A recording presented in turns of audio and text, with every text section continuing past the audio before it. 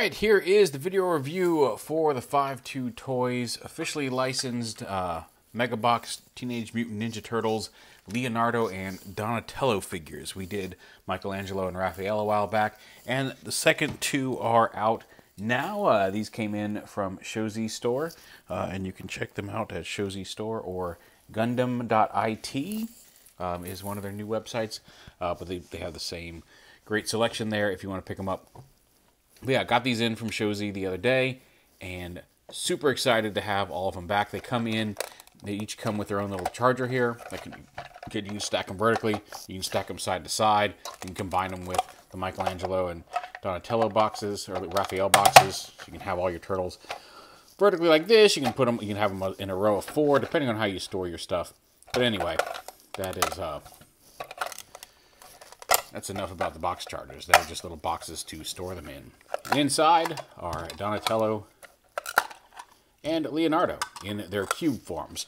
Fairly unremarkable as their box turtle forms. Haha, a little joke there for Terrapin enthusiasts. Anyway, yeah, they form little boxes, and of course they transform or convert, whatever term you want to use, into Ninja Turtles. And just like we saw with Raphael and Michelangelo, they can form the party wagon. Any two can form the party wagon. So while we'll do it with Leonardo and Donatello here, we did it with Mikey and Raph before. Leonardo can be the front, Michelangelo can be the back. Michelangelo can be the front, Donatello can be the back. All the way around, any one of them has the capacity to be either part of the party wagon. And to do that from the box forms, for the front, we'll make Leonardo the front here. Just slide these wheels down like that.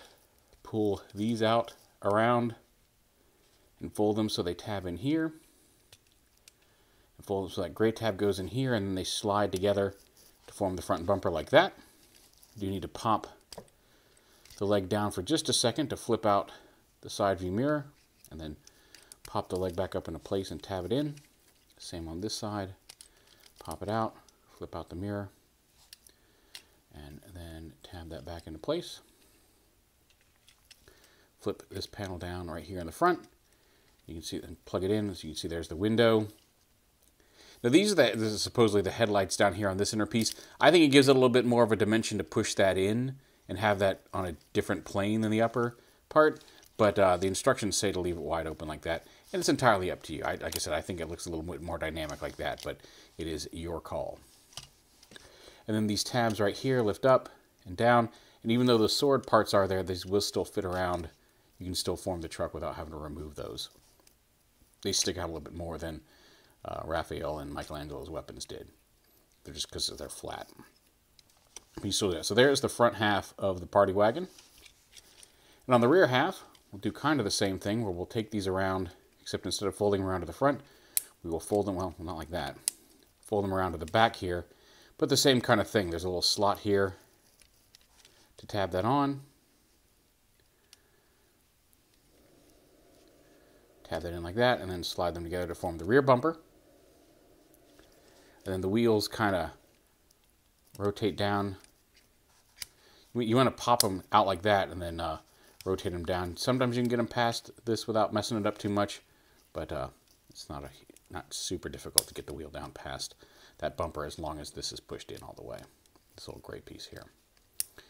But flip those wheels down, flip the bumper around, and then you just take this, and these little tabs or peg holes here on the side, just peg into these little pieces that fold around and grip and peg together. And there you've got a Leonardo Donatello party wagon.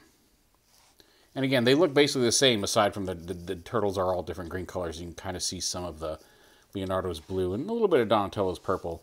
But there you go. Now you got another party wagon to go with if you want to have two party wagons rolling around at the same time. But it's kind of neat. I mean, obviously it's not super, it's blocky. It's two boxes stuck together in a vague approximation of the party wagon, but it's still cool that they can do that. And then the transformation to turtle mode is more or less the same as it was previously. So we're just going to show it here on one, and we'll come and then we'll show off all the turtles together, because the transformation to turtle mode is, aside from the weapon, how the weapons assemble, not any different from turtle to turtle. So we'll start off right here. One, we'll just take the weapons off. Just pull these off of the posts here. And then the handles are kind of stuck in here in the little tab and pegged into the bottom of the foot, or what will become the foot. No pun intended for Ninja Turtles. But anyway, and take those out. Donatello's weapons store the same way. He's got the two ends of his bow staff on these two tabs, and then the wrapped middle section of his bow staff goes all the way across here. It doesn't tab into the middle like the handles do, but it goes all the way across here and tabs into each foot. Just FYI, that's the only difference between their weapons. I mean, obviously the one's a sword, you know what I mean. Between how they store. Well, you just plug that right in there like that, and open this up. And plug it right into the handle. There is a specific way to plug it in. Oh, come on, why aren't you? It looks like there definitely looks like there's supposed to be a divot there. Yeah, this one went in, right? Yeah, the little divot should go in the little divot.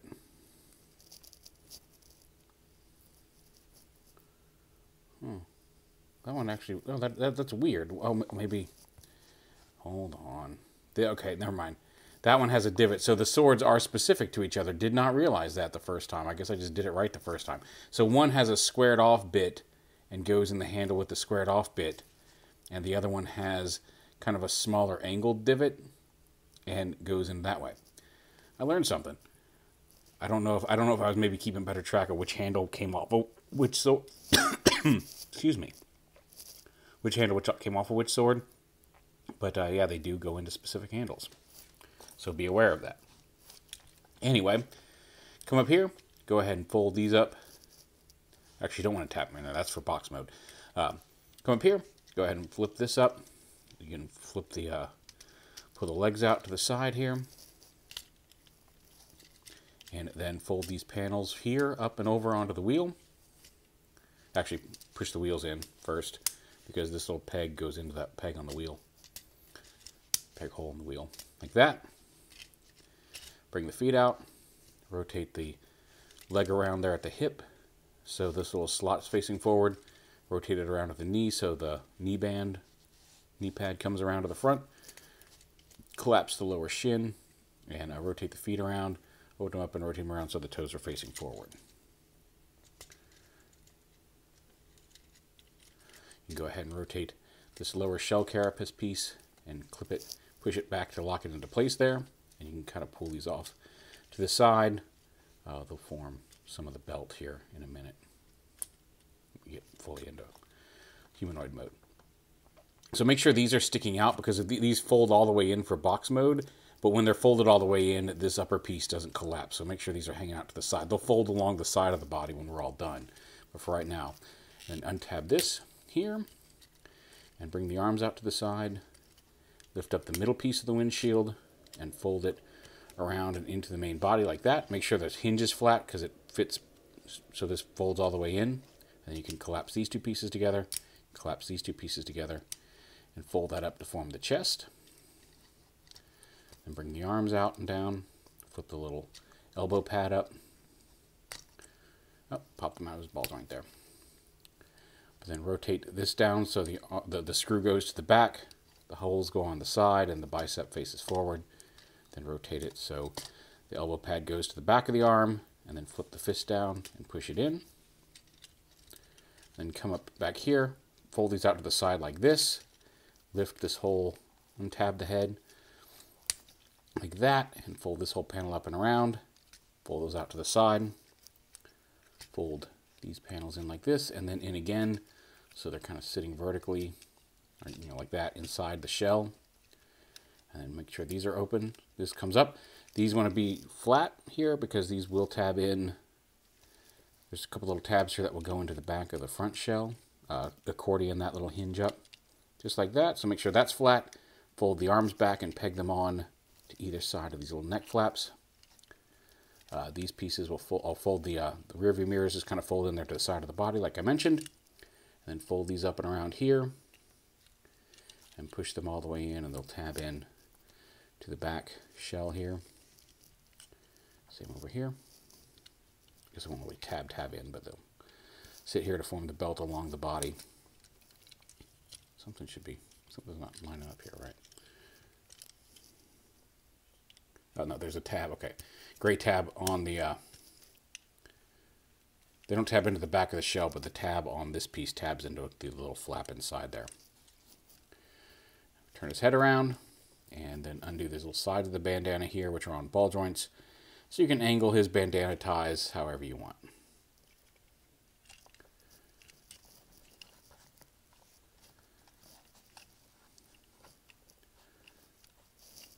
And then give them their weapons.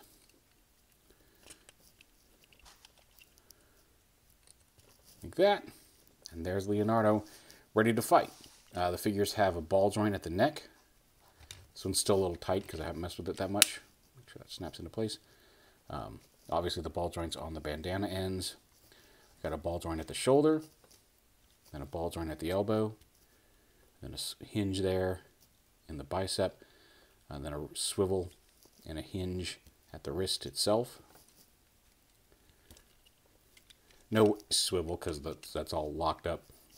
Yeah, but they got a ball joint at the hip and then like a up and down hinge, so you can move it down for a lot of kicking poses. It's not limited by all these bits. It gets it free and clear there, which is nice. You got a hinge and a swivel at the knee.